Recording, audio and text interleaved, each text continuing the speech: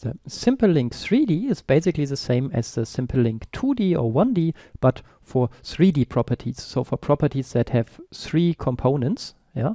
So like, for example, positions or orientations of 3D layers. I have here 2 3D layers, namely this Mamo, which I already animated here over time with a few keyframes. And you can see I animated here not just the position, but also the orientation of this layer. And now we want this world to make to follow it. Yeah? So the easiest thing we can do is go here to the position and click here on this linking. And then we go to this position and apply it. And now you can see that the world, that this world thing nicely follows the position of the Mamo. So they are always connected at this point here.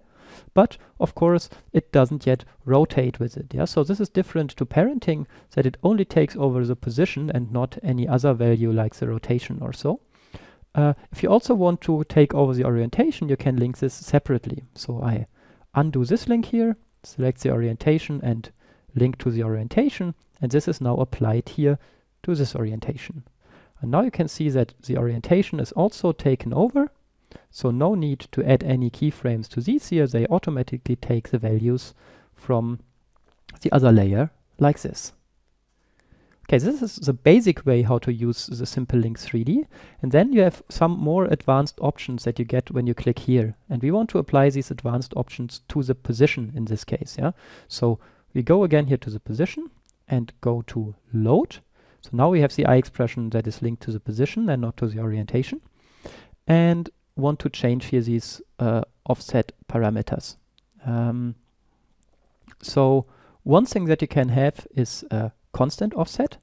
And if you do this, you can, so for example, say this world logo should always be in Z space a little bit behind. Yeah, so let's say minus 100 or so.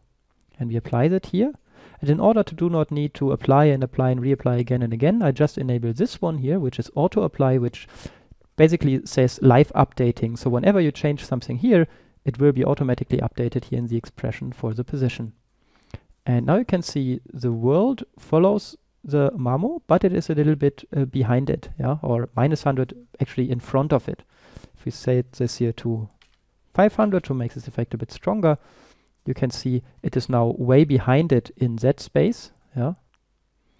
And if we look at it, for example, from the side, so let's say we go here to 4 views, you can see that it's really behind it. Yeah, here's my Mamo, and here's the world really in Z space behind it. Okay, anyway, another thing that we can do instead of having a constant offset is having a time offset. This means we go here to 0 and say the world should follow the Mamo with a time delay. We can, for example, say it should be 20 frames later. Yeah, this means if you look here at a RAM preview,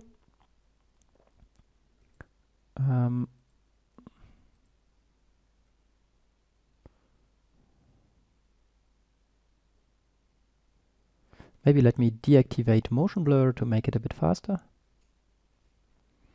So you can see now the world is following the Mamo, but always with a certain delay in time. Yeah, it's just always 20 frames later. And again, another thing that you can of course also do is to scale to scale your link. This means, let's say we go here again back to no time offset, 0. And now let's say this one should move twice as fast as this one. Yeah, then we can say we scale this in all dimensions by 200%. And if you apply this, you notice that it's gone. And this is something I explained in more detail in the simple link 2D. Yeah, so watch this one if you know not yet what is happening. So the point is we need to set this point around which should be scaled. And let's say we want them to meet at this point here. Yeah, that's a final point. This is 674, 399, 399, and 0. And now you can see here it is. And once the Mamo moves away from this particular point, the world moves also away from this, but in this case, twice as much. This looks quite nice. And now we can say, okay, maybe we only wanted to move further away in Z space, but in X and Y it should be exactly identical. So this means we can scale in X and Y with normal value, 100, 100. And only in Z space it is smaller. Yeah, you can see now, for example, when this one has position minus 237.5, this one has also minus 237.5. And only here the Z component is twice as far away. Yeah. And this means it just moves further from further away, but with the same movement in X and Y. And yeah, with this you can play a lot, of course, to get exactly the behavior you want to have.